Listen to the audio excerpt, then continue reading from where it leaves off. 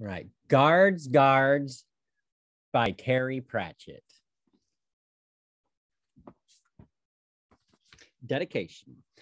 They may be called the Palace Guard, the City Guard, or the Patrol.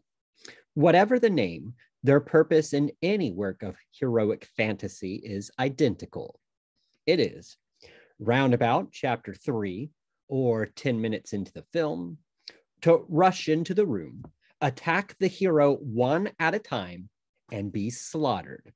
No one ever asks them if they wanted to. This book is dedicated to those fine men.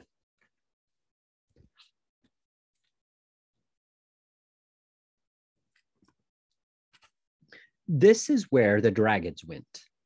They lie, not dead, not asleep, not waiting, because waiting implies expectation.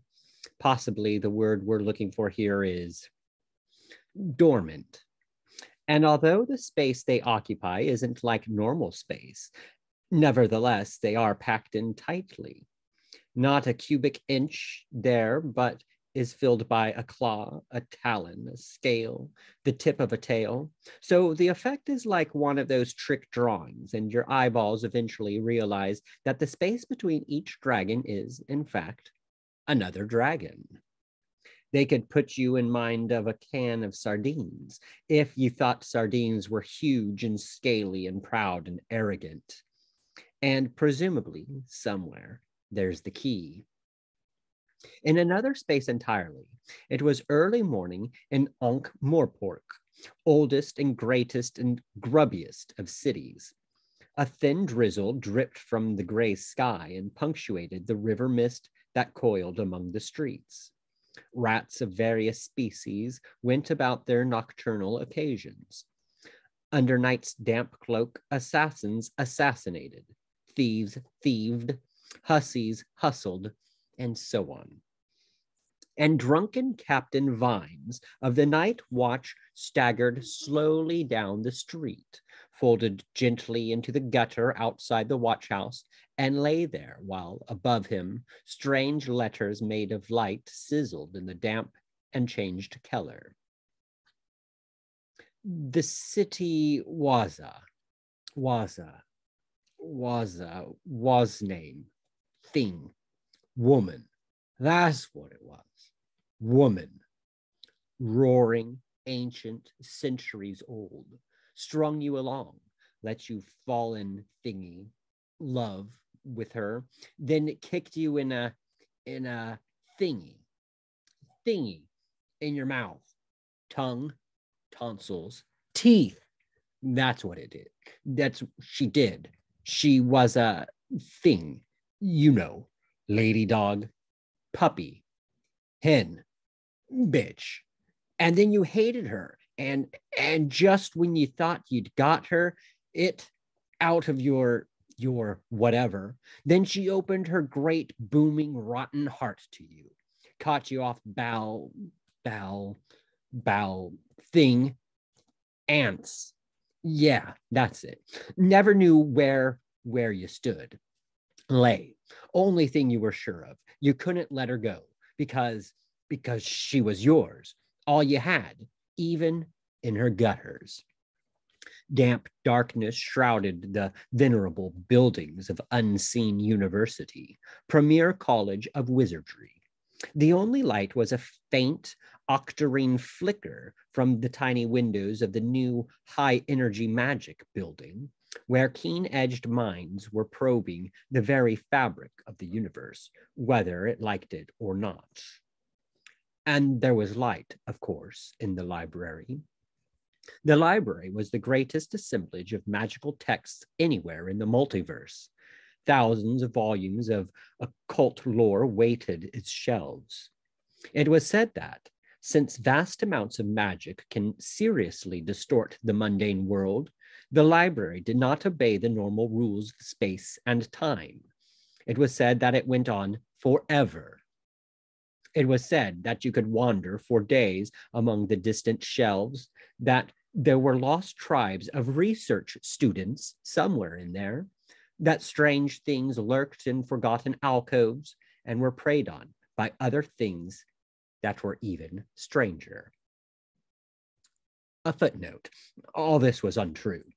The truth is that even in big collections of ordinary books, distort space, as can readily be proved by anyone who has been around a really old-fashioned second-hand bookshop, one of those that look as though they were designed by M. Escher on a bad day, and has more staircases than stories, and those rows of shelves which end in little doors that are surely too small for a full-sized human to enter. The relevant equation is knowledge equals power equals energy equals matter equals mass. A good bookshop is just a genteel black hole that knows how to read. Wise students, in search of more distant volumes, took care to leave chalk marks on the shelves as they roamed deeper into the fusty darkness and told friends to come looking for them if they weren't back by supper. And because magic can only loosely be bound, the library books themselves were more than mere pulped wood and paper. Raw magic crackled from their spines, earthing itself harmlessly in the copper rails nailed to every shelf for that very purpose. Faint traceries of blue fire crawled across the bookcases, and there was a sound, a papery whispering, such as might come from a colony of roosting starlings. In the silence of the night, the books talked to one another. There was also the sound of someone snoring. The light from the shelves didn't so much illuminate as highlight the darkness, but by its violet flicker, a watcher might just have identified an ancient and battered desk right under the central dome. The snoring was coming from underneath it, where a piece of tattered blanket barely covered what looked like a heap of sandbags, but was in fact an adult male orangutan. It was the librarian. Not many people these days remarked upon the fact that he was an ape. The change had been brought about by a magical accident, always a possibility where so many powerful books are kept together, and he was considered to have got off lightly. After all, he was still basically the same shape, and he had been allowed to keep his job, which he was rather good at, although allowed is not really the right word. It was the way he could roll his upper lip back to reveal more incredibly yellow teeth than any other mouth the University Council had ever seen before that somehow made sure the matter was never really raised. But now there was another sound, the alien sound of a door creaking open. Footsteps padded across the floor and disappeared among the clustering shelves. The books rustled indignantly, and some of the larger grimoires rattled their chains. The librarian slept on, lulled by the whispering of the rain. In the embrace of his gutter, half a mile away, Captain Vimes of the Night Watch opened his mouth and started to sing. Now, a black-robed figure scurried through the midnight streets, ducking from doorway to doorway, and reached a grim and forbidding portal. No mere doorway got that grim without effort, one felt. It looked as though the architect had been called in and given specific instructions. We want something eldritch and dark oak, he'd been told. So put an unpleasant gargoyle thing over the archway, give it a slam like the football of a giant, and make it clear to everyone, in fact, that this isn't the kind of door that goes ding-dong when you press the bell. The figure rapped a complex code on the dark woodwork. A tiny barred hatch opened, and one suspicious eye peered out.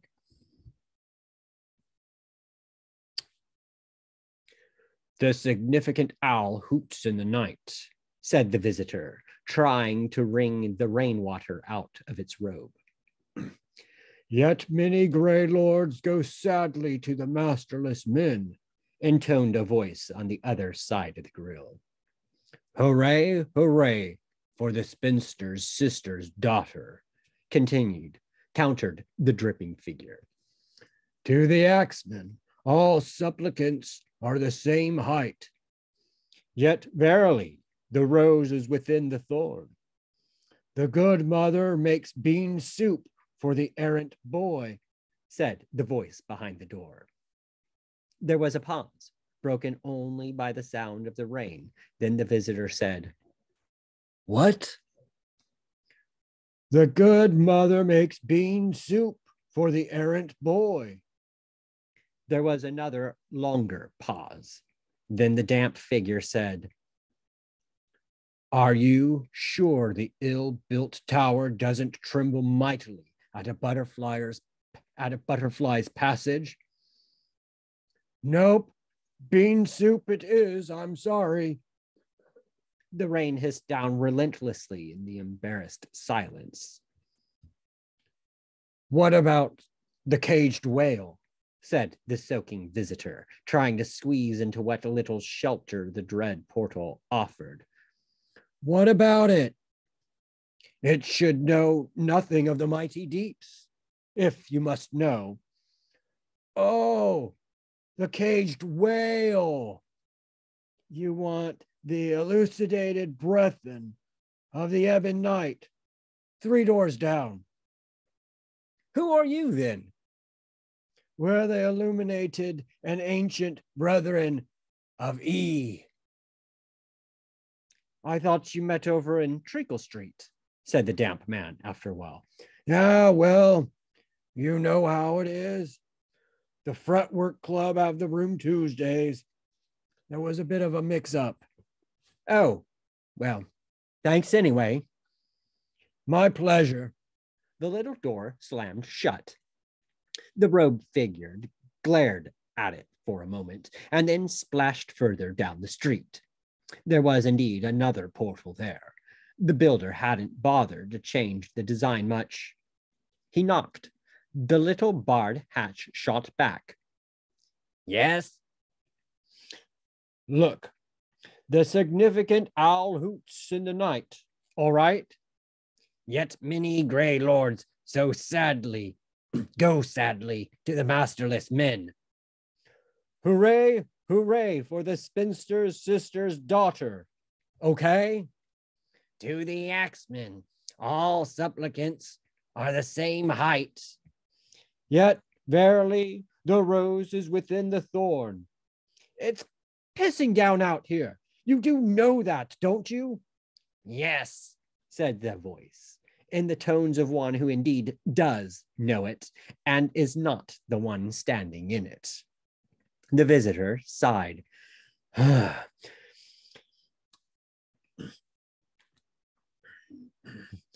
caged whale knows nothing of the mighty deeps, he said, if it makes you any happier. The ill-built tower trembles mightily at a butterfly's passage. The supplicant grabbed the bars of the window, pulled himself up to it, and hissed, Now let us in! I'm soaked! There was another damp pause. These deeps, did you say mighty or nightly? Mighty! I said mighty deeps, on account of being, you know, deep. It's me, Brother Fingers. It sounded like nightly to me, said the invisible doorkeeper cautiously. Look, do you want the bloody book or not? I don't have to do this. I could be at home, in bed. You sure it was mighty? Listen, I know how deep the bloody deeps are, all right, said Brother Fingers urgently. I knew how mighty they were when you were a perishing neophyte. Now, will you open this door? Well, all right. There was a sound of bolts sliding back. Then the voice said, Would you mind giving it a push? The door of knowledge through which the untutored may not pass sticks something wicked in the damp. Brother Fingers put his shoulder to it, forced his way through, gave brother doorkeeper a dirty look, and hurried within. The others were waiting for him in the inner sanctum, standing around with the sheepish air of people not normally accustomed to wearing sinister hooded black robes. The Supreme Grand Master nodded at him. "Brother Fingers, isn't it?" "Yes, Supreme Grand Master." "Do you have that which you were sent to get?" Brother Fingers pulled a package from under his robe. "Just where I said it would be," he said. "No problem." "Well done, Brother Fingers." "Thank you, Supreme Grand Master." The Supreme Grand Master rapped his gavel for attention. The room shuffled into some sort of circle. "I call the unique and supreme lodge of the elucidated brethren to order," he intoned. "Is the door of knowledge sealed fast against heretics and nallis and nollis men?" "Stuck solid," said brother doorkeeper. "It's the damp. I'll bring my plane in next week. Soon have it."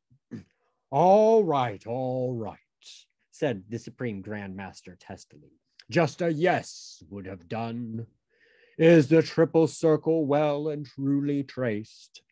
Art all here who art here?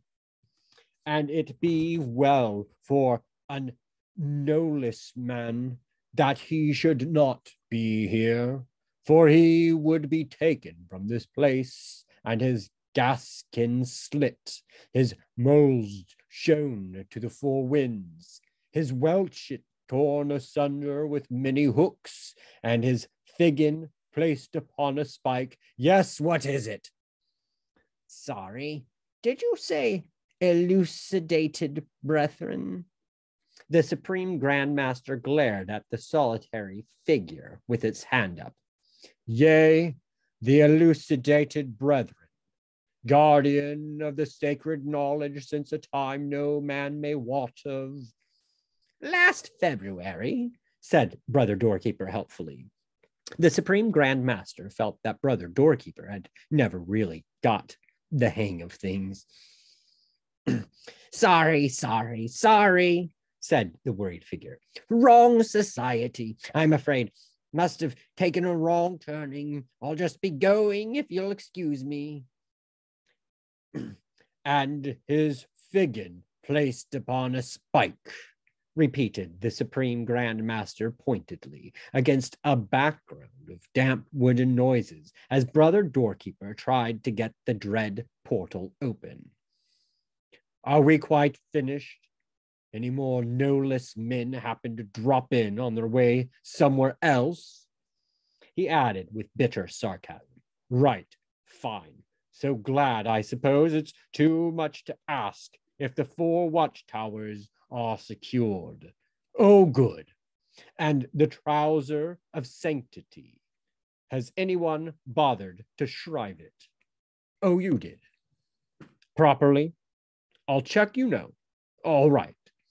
And have the windows been fastened with the red cords of intellect in accordance with ancient prescription?" "Good. Now, perhaps we can get on with it." With the slightly miffed air of one who has run their finger along a daughter-in-law's top shelf and found against all expectation that it is sparkling clean, the Grand Master got on with it. What a shower, he told himself. A bunch of incompetents no other secret society would touch with a 10-foot scepter of authority.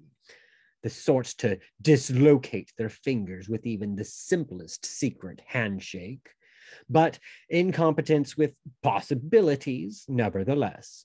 Let the other societies take the skilled, the hopefuls, the ambitious, the self-confident.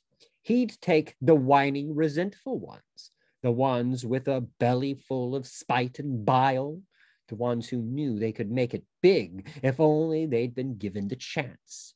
Give him the ones in which the floods of venom and vindictiveness were dammed up behind thin walls of ineptitude and low-grade paranoia. And stupidity, too. They've all sworn the oath, he thought, but not a man jack of them has even asked what a figgin is.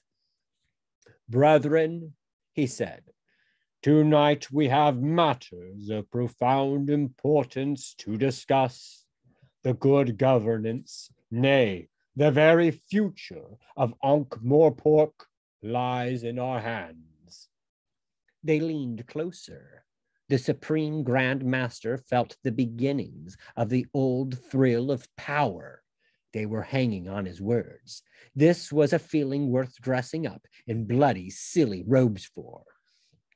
Do we not well know that the city is in thrall to corrupt men who wax fat on their ill-gotten gains, while better men are held back and forced into virtual servitude? We certainly do, said Brother Doorkeeper vehemently, when they'd had time to translate this mentally. Only last week, down at the Baker's Guild, I tried to point out to Master Critchley that it wasn't eye contact, because the Supreme Grand Master had made sure the Brethren's hoods shrouded their faces in mystic darkness. But nevertheless, he managed to silence Brother Doorkeeper by dint of sheer outraged silence. Yet it was not always thus, the Supreme Grand Master continued. There was once a golden age when those worthy of command and respect were justly rewarded. An age when Ankh-Morpork wasn't simply a big city, but a great one. An age of chivalry. An age when, yes, Brother Watchtower. A bulky robed figure lowered his hand. Are you talking about when we had kings? Well done, brother, said the Supreme Grand Master, slightly annoyed at this unusual evidence of intelligence. But that was all sorted out hundreds of years ago, said Brother Watchtower. Wasn't there this great battle or something? And since then, we've just had the ruling lords, like the patrician. Yes, very good, Brother Watchtower.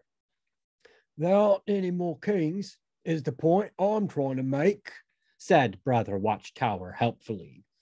As Brother Watchtower says, the line of, it was you talking about chivalry that gave me the clue, said Brother Watchtower.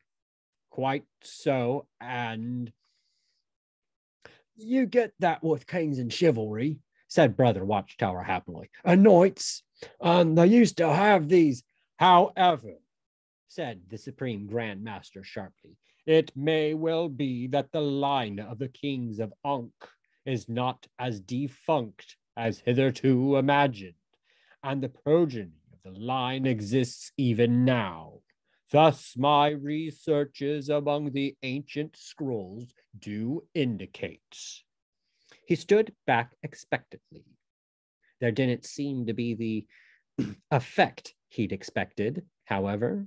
Probably they could manage defunct, he thought.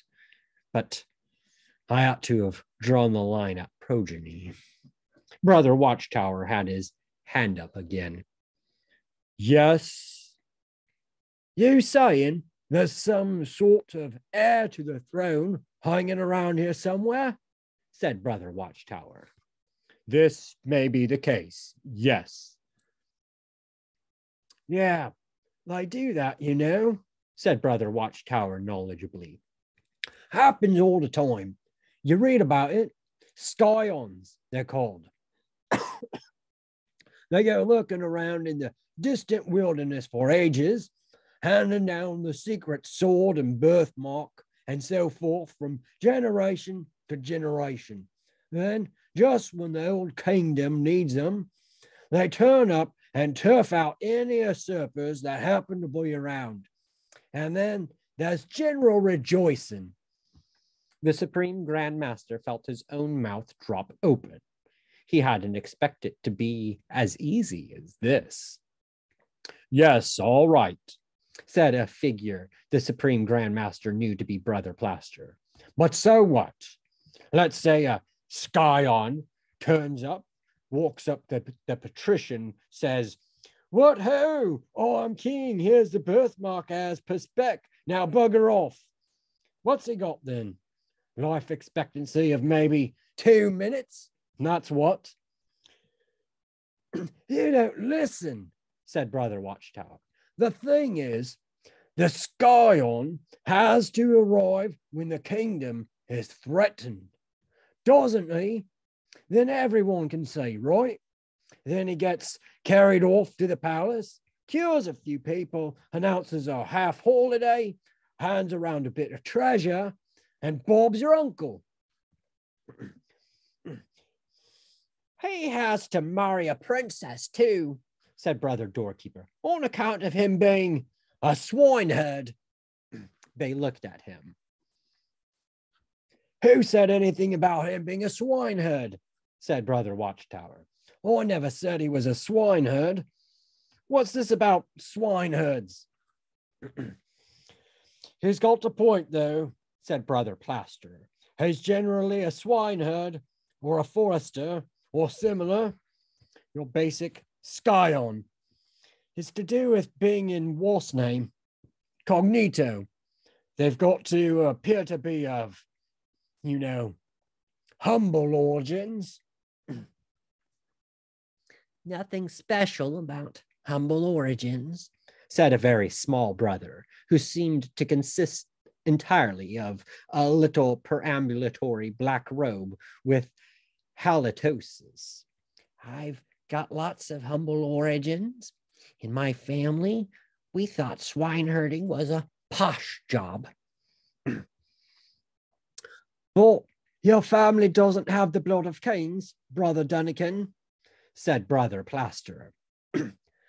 We might have, said Brother Dunnikin sulkily. Right then, said Brother Watchtower grudgingly. Fair enough, but at the essential moment, see, your genuine kings throw back their cloak and say, lo, and their essential kinglessness shines through. How exactly? Said Brother Doorkeeper. Might have got the blood of kings, muttered Brother Dunnikin. Got no right saying I might not have got the blood of king. Look, it just does, okay? You just know it when you see it. But before that, they've got to save the kingdom, said Brother Plasterer. Oh, yes, said Brother Watchtower heavily. That's the main thing, is that... What from, then? Got as much right as anyone to might have the blood of kings. The patrician, said Brother Doorkeeper. Brother Watchtower, as the sudden authority on the ways of royalty, shook his head. I don't know, not the patrician is a threat exactly, he said. He's not your actual tyrant as such, not as bad as some we've had. I mean, he doesn't actually oppress. I get oppressed all the time, said Brother Doorkeeper. Master Critchley, where I work, he oppresses me morning, noon and night, shouting at me and everything. And the woman in the vegetable shop, she oppresses me all the time. That's right, said Brother Plasterer. My landlord oppresses me something wicked, banging on the door and going on and on about all the rents I allegedly owe, which is a total lie. And the people next door oppress me all night long. I tell them I work all day. A man's got to have some time to learn to play the tuba. That's oppression, that is. If I'm not under the heel of the oppressor, I don't know who is.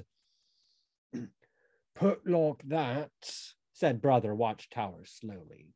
I reckon my brother-in-law is oppressing me all the time with having this new horse and buggy he's been and bought. I haven't got one.